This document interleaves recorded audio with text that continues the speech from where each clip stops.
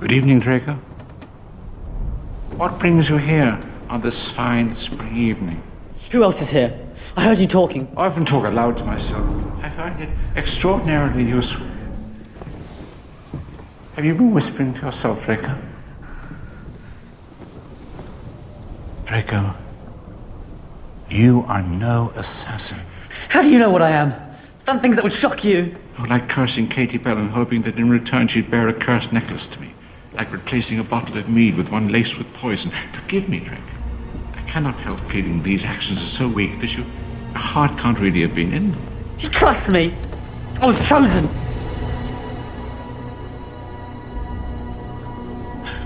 I shall make it easy for you. Expelliarmus! Very good. Very good. You're not alone. There are others. How? The vanishing cabinet in the room of requirement.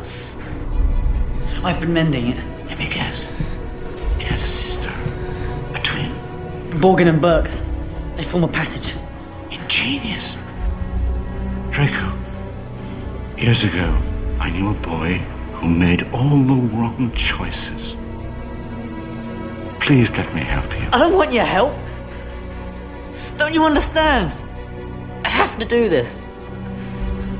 I have to kill you. He's gonna kill me.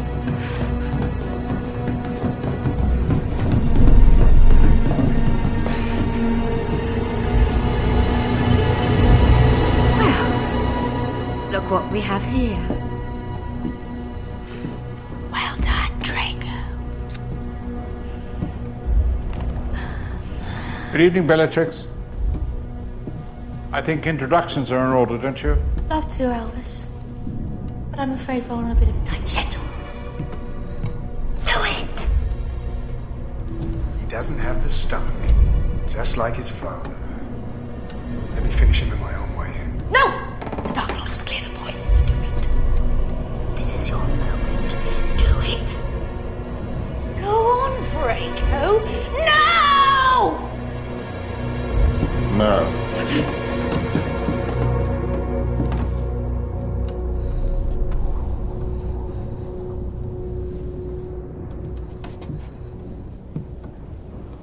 Severus.